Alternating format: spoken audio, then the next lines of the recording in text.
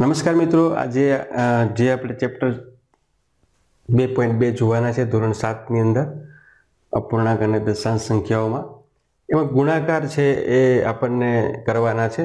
તો અહીંયા પહેલા તમને પહેલો અને બીજો દાખલો એવો આપ્યો છે કે જે તમે આકૃતિ જોઈને જવાબ આપવાના છે અથવા તો ગુણાકાર આપ્યા એના ઉપરથી એને આકૃતિ કઈ નું વર્ણન કરેલું છે એ તમારે સમજવાનું છે। એટલે અપૂર્ણાંકની વાત અહીંયા આપણે શીખવાની છે। જો અહીંયા તમને એવું કીધું 2 પૂર્ણાંક 1 પંચમાંશ, એટલે બે આકૃતિ હશે અને એના 5 ભાગ પડતા હશે, તો એવું અમે તમને દેખાય। અહીંયા 3 આકૃતિ છે એટલે નહીં હોય, અહીંયા 2 આકૃતિ છે પણ એમાં જો 5 ભાગ પડતા નથી। અહીંયા 3 આકૃતિ છે અને 1 જ ભાગ પડે છે। અહીંયા જો 2 આકૃતિ છે અને 5 ભાગ પડે છે, જો 1 2 3 4, તો 2 આકૃતિના 5 ભાગ પડે તો આ પહેલા અમે શું હોવું જોઈએ? ડી હોવું જોઈએ। સમજ્યા આ વાત? બીજી વાત છે 2 આકૃતિ હોવી જોઈએ ને 2 જ ભાગ પડતા હોવા જોઈએ। તો 2 આકૃતિ હોય ને 2 ભાગ પડતા તો પહેલો અને બીજો 2 ભાગ પડે છે જ અહીંયા। તો તમે શું કરી શકો? તો આની સામે શું હોય? બીજા સામે બી હોવું જોઈએ। આનો જવાબ કયો હોવો જોઈએ? બી હોવો જોઈએ। આનો જવાબ કયો હોવો જોઈએ? ડી હોવો જોઈએ, એવું આપણે કહી શકીએ। ત્રીજામાં જો 3 આકૃતિ હોવી જોઈએ અને 2/3 ભાગ, એટલે કે 2 શેડ હોય અને 3 હોય, તો તમે અહીંયા જોઈ શકો છો કે 2/3 ભાગ છે। તો અહીંયા જો 3 ભાગ પડે છે, 1 2 3 1 2 3, અને ઉપર શેડિંગ ભાગ કેટલો છે એનો? 2/3। તો આને હારે કોણ હોવું જોઈએ? એ હોવું જોઈએ। અને અંતિમ તો આ તમને ખ્યાલ આવી જ જાય કે આની સામે શું હોય? 3 આકૃતિ હોવી જોઈએ, તો 1 2 3, 1 ભાગ શેડિંગ હોય અને 4 ભાગ પડતા 1 2 3 4 દેખાય છે। તો આ રીતે તમને અપૂર્ણાંક સમજાવવાનો પ્રયત્ન કરવામાં આવ્યો। દાખલા બીજામાં મિત્રો આપણે ગુણાકાર કરવાના છે અને મિશ્રની અંદર એને ફેરવવાના છે। 7 તેરી 21/5। હવે તમે આને 5 વડે ભાંગી નાખો એટલે કેટલા થાય? 4 પંચા 20 અને 20 એટલે 21 છે, તો એક શેષ વધે, 1 પંચમાંશ।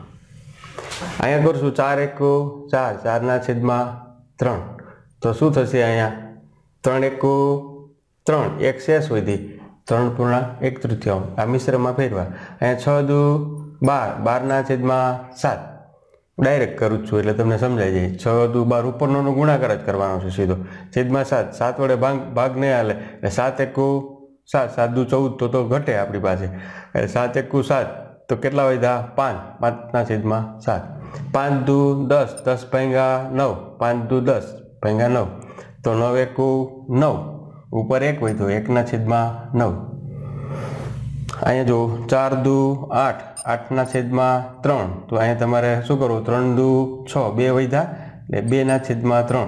ઘણા ન સમજાય તો હું એક ભાગાકાર કરીને બતાવું।